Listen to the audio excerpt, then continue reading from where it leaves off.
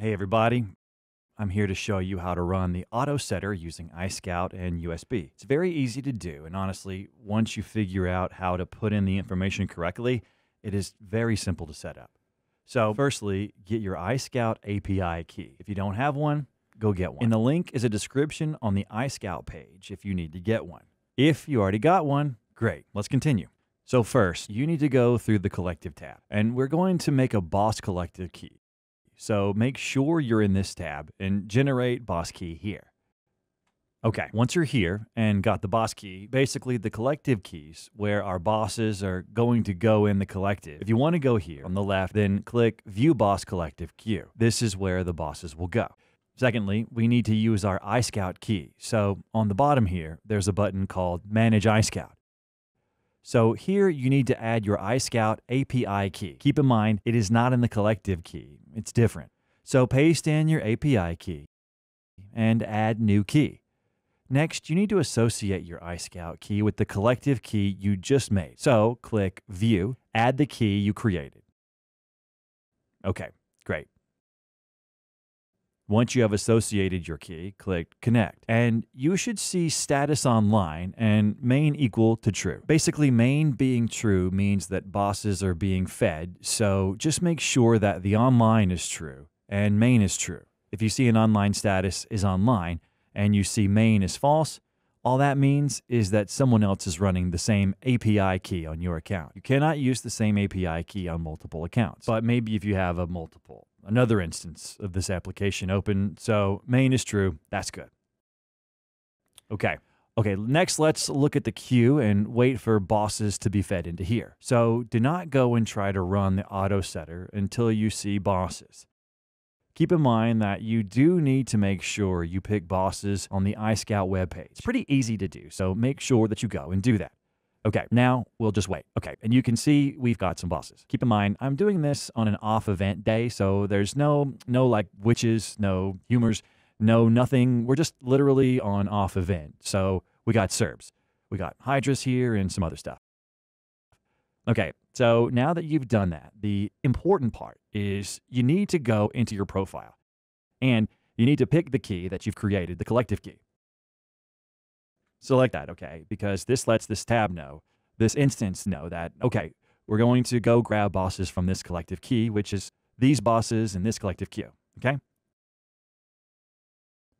So now once that's done, you need to go to Auto Setter and make sure you select Retrieve from Collective. And then that is pretty much it for getting boss from the collective. You'll need to get bosses from the collective at this point. Next, you need to add a preset. So name it whatever. I'm going to call it Cerberus since there's some Serbs in there and pretty much edit and let's add some Cerberuses. I can kill all of them, but I'll just go for level 2, 3, and 4. And this will only kill level 2, 3, 4s. And next up, you can choose to use a preset input troop amount if you set troop amount and use preset march. For big bosses, I like to use preset, the troop amount, and for very weak bosses like level 2 Serbs or level 1 Serbs, I will just use a preset. But for this example, I'll just go preset input troop march. In my scenario preset, 4 is my big cab march. Okay, and then we got to input the total amount of troops that we want to use. So I'll just say like 3 million. Okay, and then next up, we want to pick what kind. So mounted and say T16. And then basically, if you do not use this general, this preset will only be used once per boss. So this preset setting will only be used once per boss. But if you do use this general, keep it in mind that it will search for generals X amount of times based on your list of general settings. So let's say, okay, I want to do this 2 times. Basically, in general, it'll just look at your preset. Is there a general there? Okay, great. Input the troops, set the boss, that's 1 time, and then I'll go back and click preset 4 again for the same boss. And then based on your settings, if I want to search, okay, it will search for the general and then set the boss a 2nd time. And then it won't do that preset again until March is free. So let's just say, okay, I've got like, I don't know, Hannibal in my main preset.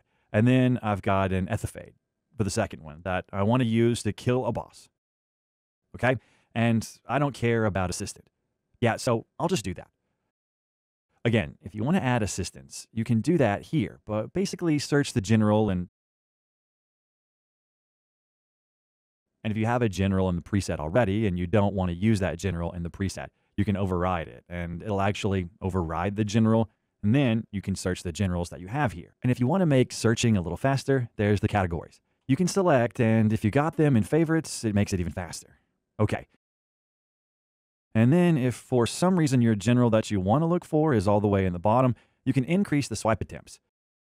But usually your big generals are defaulted to the top, so hopefully you don't need to increase that. Okay, and then next steps. Basically, that's it. And then you need to click Use Preset. Okay, so that's all you need to do. One more thing I'll mention is boundary zones. This is pretty easy to do as well. If you go back into Collective and you click Create a new boundary, if you want to avoid hitting certain areas, you can set up a boundary zone. So you got to create a new one, and I'll just call it Avoid Top Left or something. Okay. Basically, this is kind of the map in the game. You got 600 to 600 and these other coordinates. Okay, in the game, this thing's rotated 45 degrees, so you can just imagine it that way. But really, if I want to avoid the top left corner of the map, I'm just going to do this. And that's it. Literally, I won't hit anything within basically 00 to 275, 225. So once I do all that, all I have to do is go to my auto setter and enable the zone, okay? And then click refresh if you just created it, then avoid top left. And if there are any chords in the collective that are in that top left, it will not pull them. Okay. So this is very easy, guys, honestly. Just, I see some people are really good at this and some people, they don't understand and struggle. But if you follow this video and just understand the flow, it's very easy. So that's honestly all you need to do. Okay. Thank you for watching.